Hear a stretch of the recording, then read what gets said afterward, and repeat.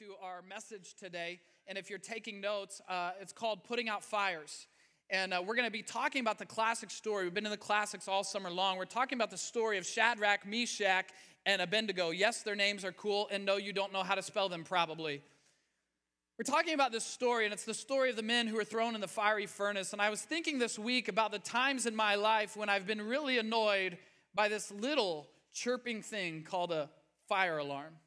Went on vacation this summer with my family. We went to the lake, and we were in the lake house, and it was the last night. On the last night, you got to clean everything, and you got to do all your laundry and put it back in, and you got to get the house picked up and ready to go to leave. And it was about 1 a.m. We hit the pillow, and everything was done, and everything's ready to go back home. And my kids are asleep on the floor next to us, and at 1:30 in the morning, you hear this, meh, meh, meh. Only the new invention is it's not just one fire alarm.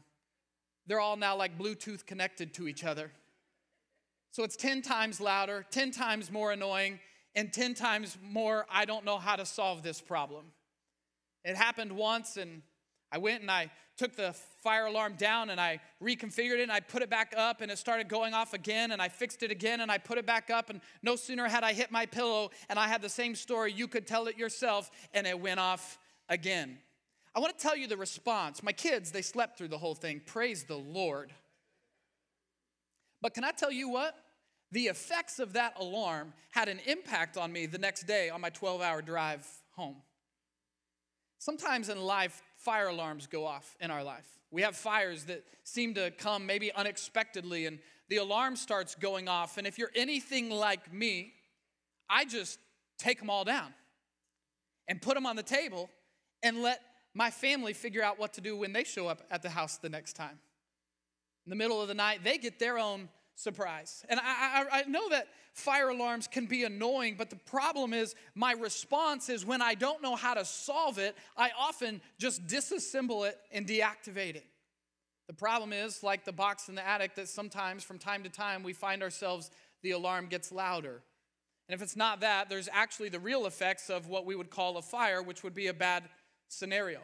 When my great-grandmother was 88 years old, I was a kid, and I remember her 88th birthday. I remember everybody came to the house, and we had a bonfire out back in the backyard, and we had prepared for the bonfire and gotten all the wood ready, and great-grandma came, and she couldn't come down the steps, so we put a little seat up for her in the windows, and she could look out and watch her family all down by the fire. And I remember that night we had the bonfire, and we all came up when it was time for her to go. We all gave her a kiss on the cheek, all like 25 of us, and bye, Grandma, we love you, and we'll see you next time. And the next day, we got a phone call from 88-year-old Grandma saying, I thought I had hives until I realized I have poison oak all over my face. You see, there was poison oak in the fire, and we had all contracted it. 12 people in the family for the next 2 weeks, itching and scratching from the effects of poison oak, and our great-grandmother, who we loved dearly, suffering from the impacts of the fire that we were exposed to.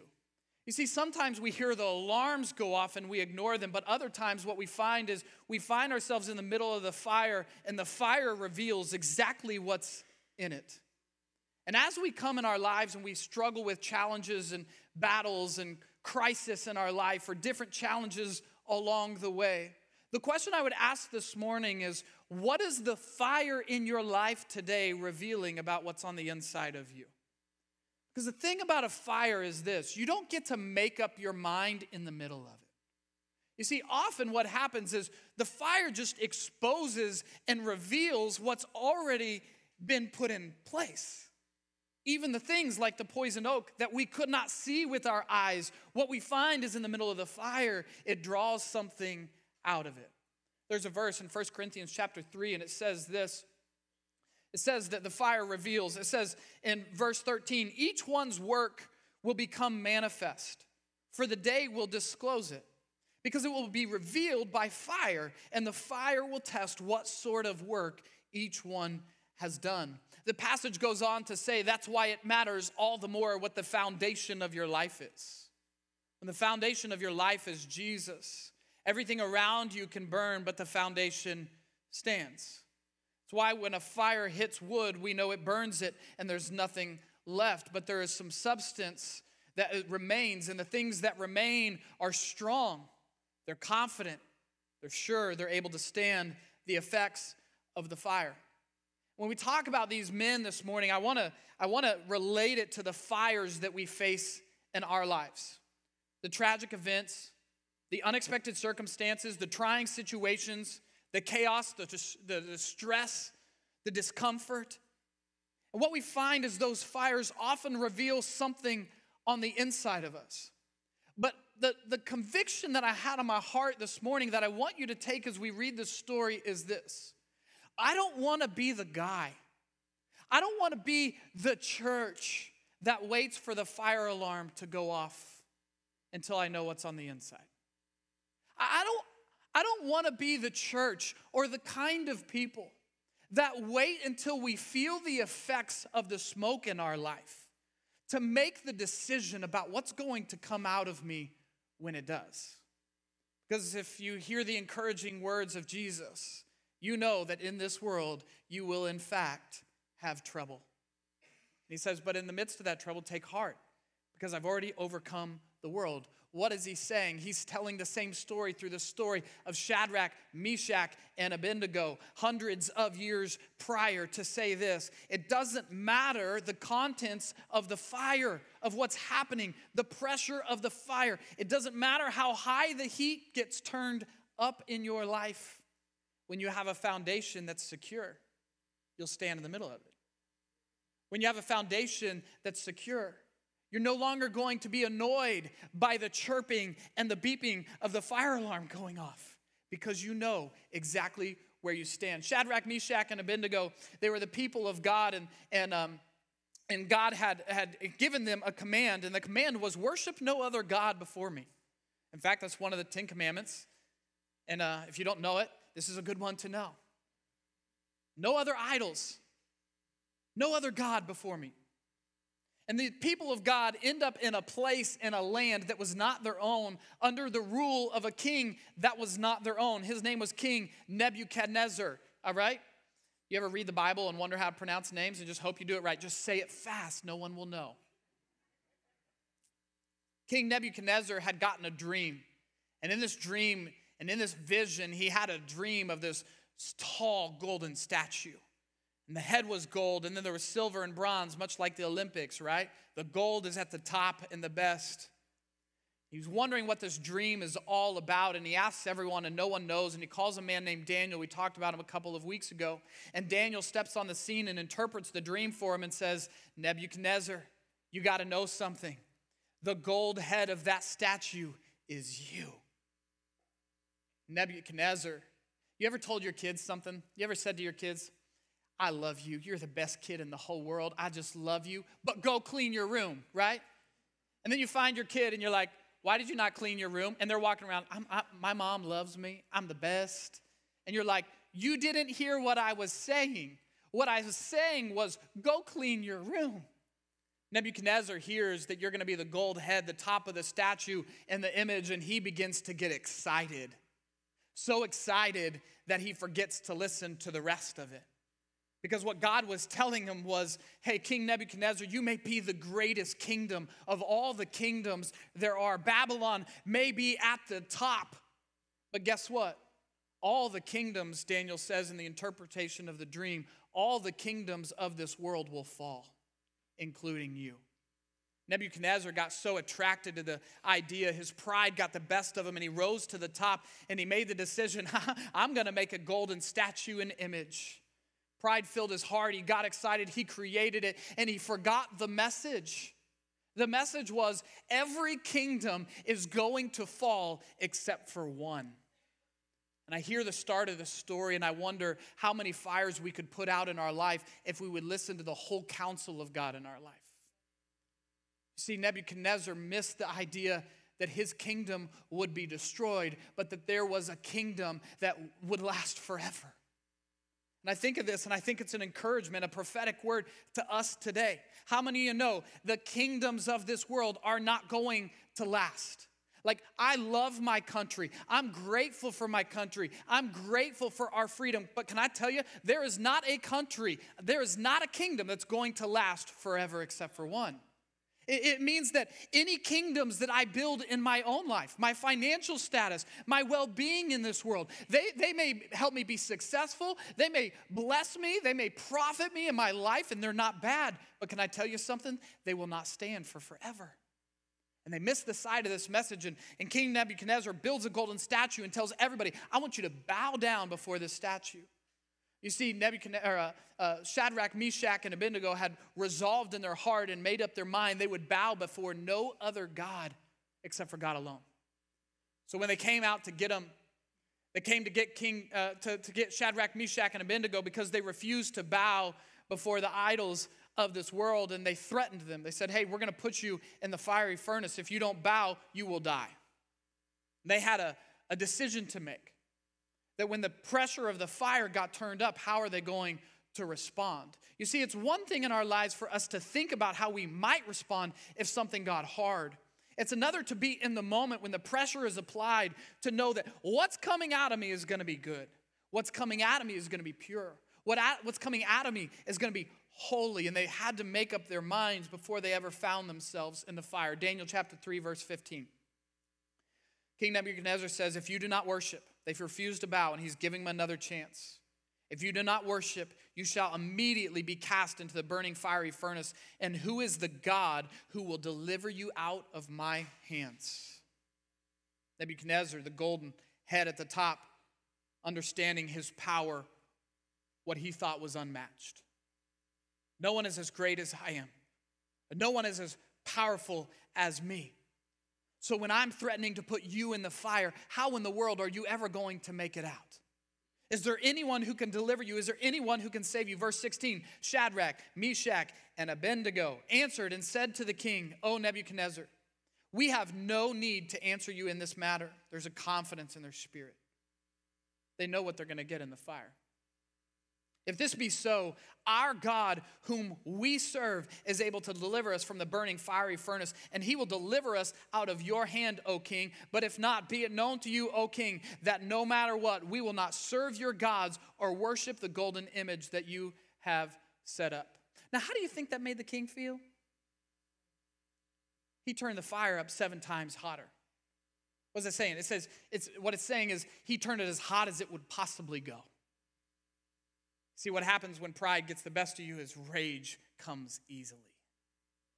And he turned the fire up hot, and he told his soldiers to take them into the fire. And as the soldiers are going up to the fire to throw them in, the soldiers burned up. It was so hot. Verse 23, and these 3 men, Shadrach, Meshach, and Abednego, they fell bound into the burning fiery furnace. They bound up Shadrach, Meshach, and Abednego. You're like, why would you have to tie them up? They're going into the fire. Like, they're going to die anyway. Well, they tied them up so that they wouldn't drag the king's soldiers into the fire with them. I don't know about you, but if somebody's throwing them in, you're coming with me. And they're bound up, and they're tied up, and they're thrown in the fire. What it says here in verse 24 and 25, King Nebuchadnezzar was astonished, and he rose up in haste. He declared to the counselors, did we not cast 3 men into the fire? Let's rehearse the story. Shadrach, Meshach, and Abednego. If you can't count, it's 3. Nebuchadnezzar's looking into the fire, and he sees 4. And they answered, and they said to the king, true, O king. Nebuchadnezzar says, but I see 4 men unbound, walking in the midst of the fire, and they are not hurt. And the appearance of the 4th is like a son of the gods. In other words, a pagan king is looking into the fire where he threw 3 and finds 4 and says there's something different about the 4th. And not to mention, you know the guys we just bound up? Why are they unbound? How does that even happening? And King Nebuchadnezzar is watching this, and the men come out of the fire. He pulls them out of the fire, and it says that there was no harm done to them. There was not even the smell, the effects of fire on them.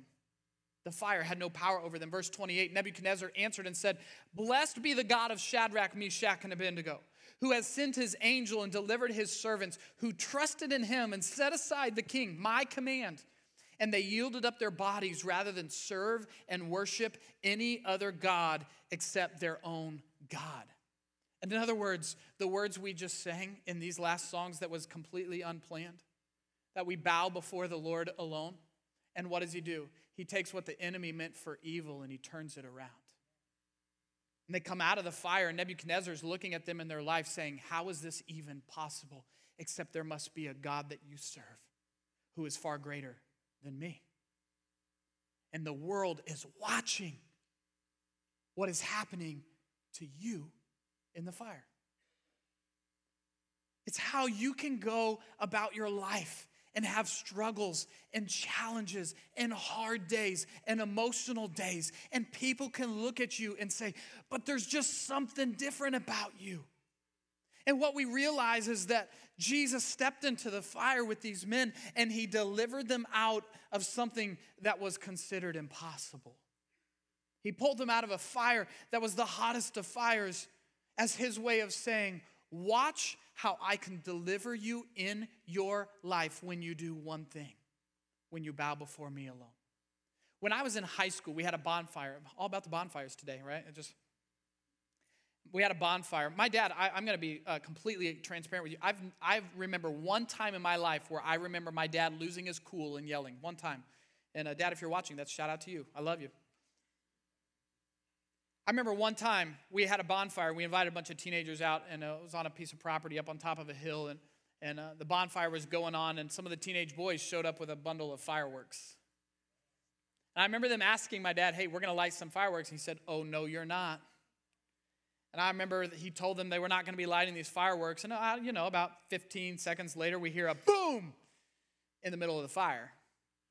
One of those big bonfires that, probably a little too big and probably shouldn't be doing it. And I'll never forget my dad saying, oh, did it? Like the dad can't, you got the dad vibe in you coming out. It just comes out. You didn't have to ask the Lord how to do that. You didn't have to be trained how to do it. It just comes out of you. I remember watching like, whoa, Dad, I didn't know you had it in you. And I remember him, here's what he did.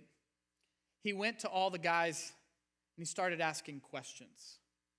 In the middle of the explosion, in the middle of the quote-unquote crisis, he stopped in the midst of his rage and started asking questions.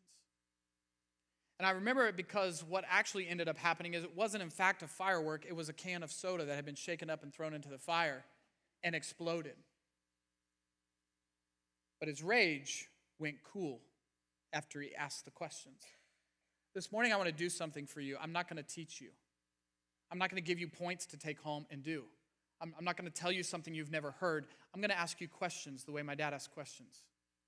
I'm going to ask you questions because it's actually the questions in the middle of the fire that you're going through that are way better than, remember that phrase you remember your mama or your grandmama said all the time, and it comes to you in the middle of your fire. You're like, I know, I should have known better. She always told me, don't do that. And here, right? Like, you know how sometimes that's not very helpful?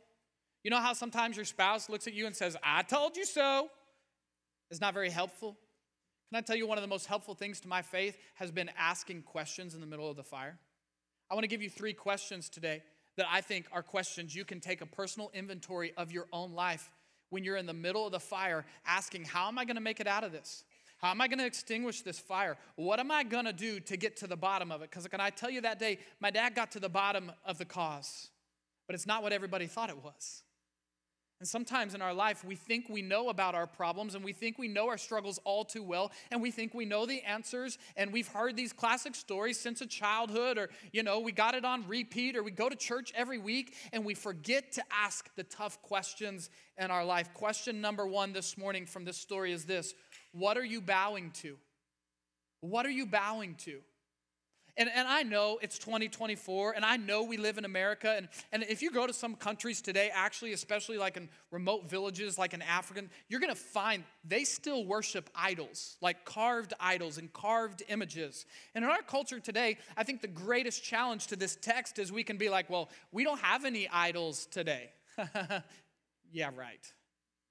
In fact, I think we might live in a country that has some of the biggest idols. Like King Nebuchadnezzar with the golden head on the top. I think we can live up there quite a bit. The idol of money, the idol of success, the idol of appearance or status, the idol of relationships, the idol of sex or pornography or social media, or for crying out loud, sometimes my hobbies become my idols. We live in a world full of idols. The question is not whether or not they exist. The question that's going to get you out of the fire is which one are you bowing to? And you got to understand the thing about idols is the pressure of idols is very real. Right? Put yourself in their shoes. The king came to them. There's the pressure of authority in our lives. The king came to him with his authority and said, you're going to do this because I said so. Sometimes we start worshiping idols in our life because of the authorities in our life who have pushed an agenda or pushed an idol on us. And the pressure gets so real in our life, and we wake up 20 years later and we say, why am I still doing this? It's because somewhere along the way somebody said to do it, and it didn't work, but I kept doing it. Sometimes it's the pressure of conformity. One of the verses in chapter 3, verse 7, it says this, that after King Nebuchadnezzar issued the decree, it says all the peoples bowed down before him. They didn't even wait. They didn't say, I'll think about it. They didn't say, I don't know if that's a good idea. Let me consult with my peers. No, the scripture says they all fell down and bowed down before the king. Why? Because everyone else was doing it. How many times have we heard that as we talk about idols in our culture? I mean, culture will say, why is this okay? Because everyone else is doing it. The pressure of conformity is huge in the world that we live in. If everyone else is doing it, then maybe I should do it too. They had the pressure of intimidation. The king came to them and gave them another chance and said, do it or die. Like, get on board or you're done. And sometimes when I think about these pressures in our lives, I realize most of us didn't set out trying to worship other idols. Like, it's not the intention of our heart. So what do you do when you find yourself in the midst of a fire and you're in the midst of a fire because there's an idol in your life? Here's what I've realized. There's two paradigms. Paradigm number one is this. I form my devotions and my affections and the things I bow to in my life based off the pressures that I'm facing. In other words, the pressures lead to my devotions.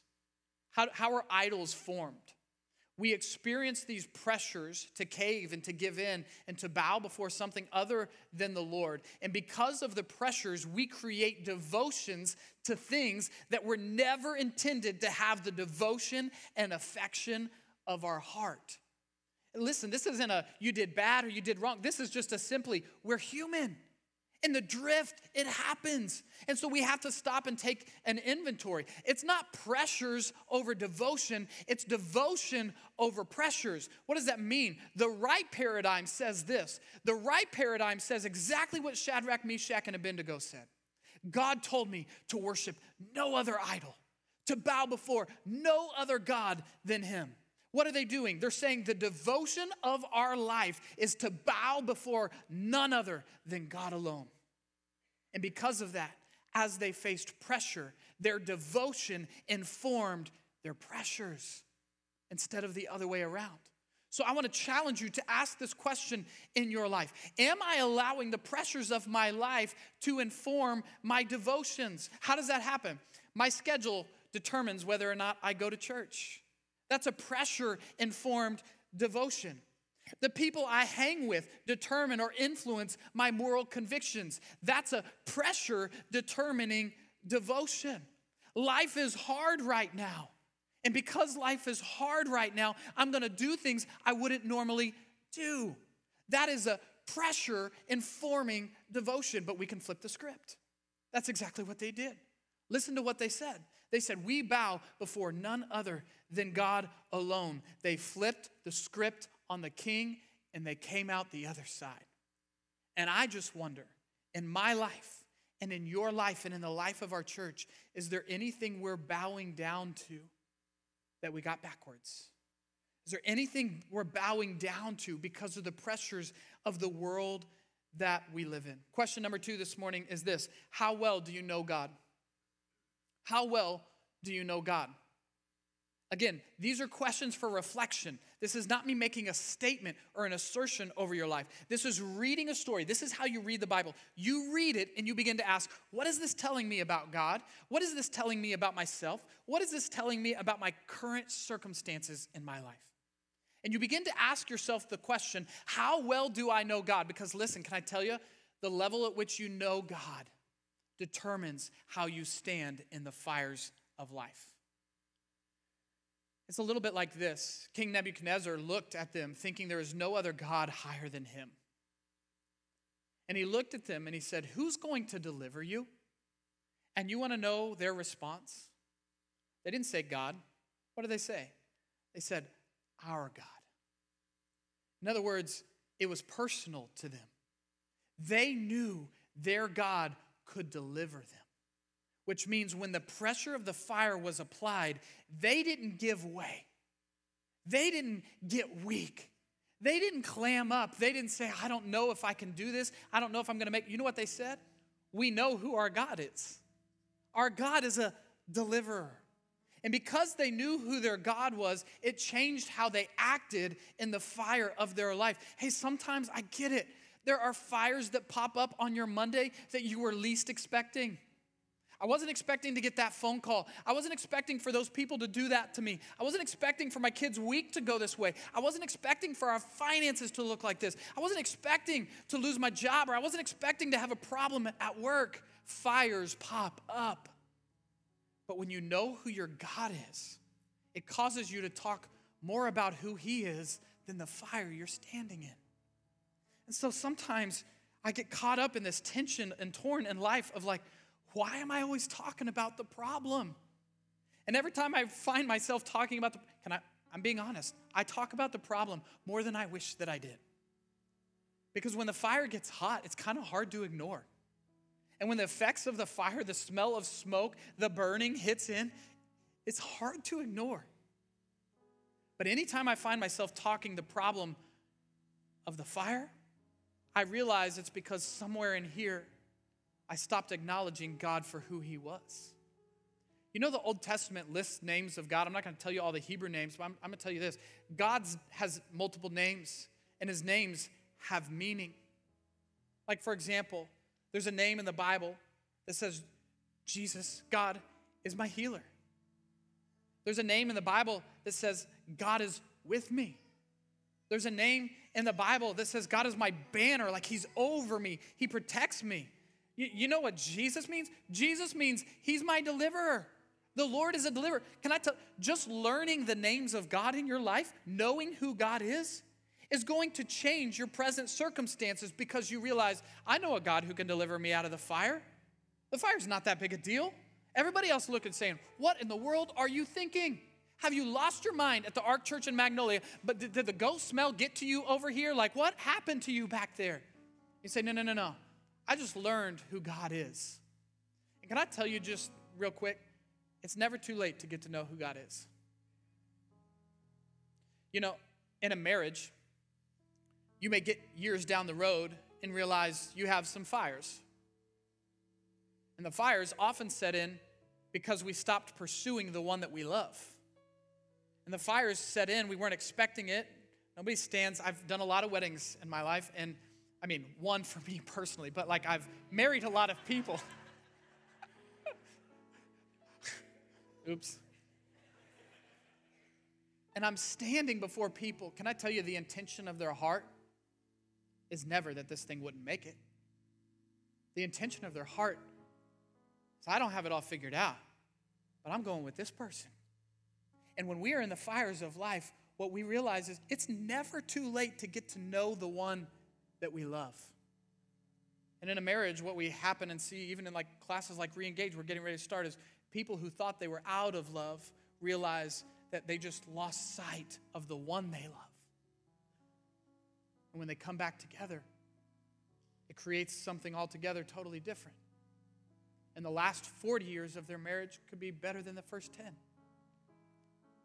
Same way with God. He says, you can know me.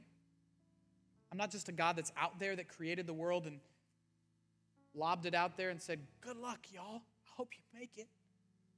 He's a God who can be known. That's what separates Christianity from every other religion on the face of the planet. Our God can be known. And when you know who he is, it changes your fire. The last one this morning is this. Have you ever let Jesus untie you in the middle of the fire? These men are standing in the fire and Jesus shows up.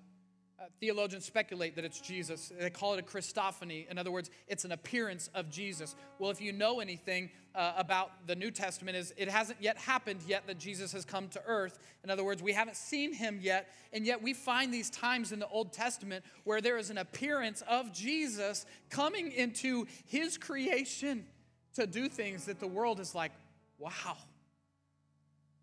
So many theologians believe it was Jesus in the fire untying him, which is how a king could look at that and say, that's got to be a son of God. Like, there's something different about that guy. Now, what I love about it is it says that Jesus was unbound. Well, the men that got thrown in the fire, they were bound up. Well, but when Jesus showed up, they become unbound. Why? Because one day he would come to earth in full appearance for a whole watching world to watch him be bound, so that the unbinding of your life could last forever in his kingdom. And you have to know this. Jesus never promised that you wouldn't go through the fire. That's not what he said. Here's what he promised. He promised he would be with you in the middle of it.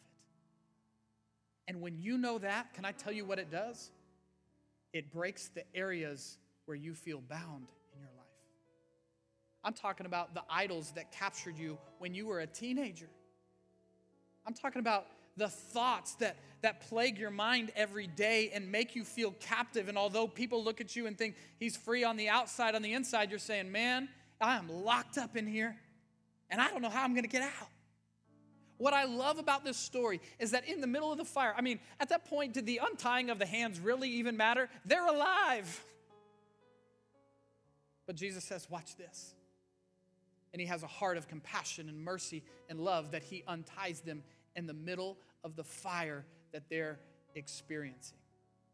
One of the greatest parts about starting a church has been watching people's lives become unbound. In fact, just this week, somebody came in with a gift of cookies.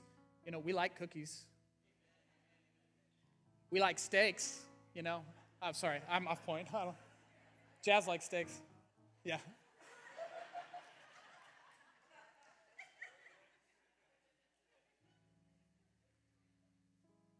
And he came in and said, for a month I've been coming to this church. In the first 2 weeks, I sat in the back row and I cried the whole time. And he said this. He said, I'm ready to make church a thing in my life. Can I tell you something? I've heard testimonies like this all the time. I don't know his story, but I know this. Jesus is untying him in the middle of the fire that he's in. See, my daughter, Emmy, around Christmas time, had her very first ever musical production at school. And she came home real nervous, and she said, Dad, I'm nervous. And I said, why? And she says, I don't know how to bow. And I said, honey, I'll teach you. And so over and over in the living room, we practiced bowing over and over. Sometimes I think we were taught how to bow as a kid, and we think that's what it means to bow before Jesus.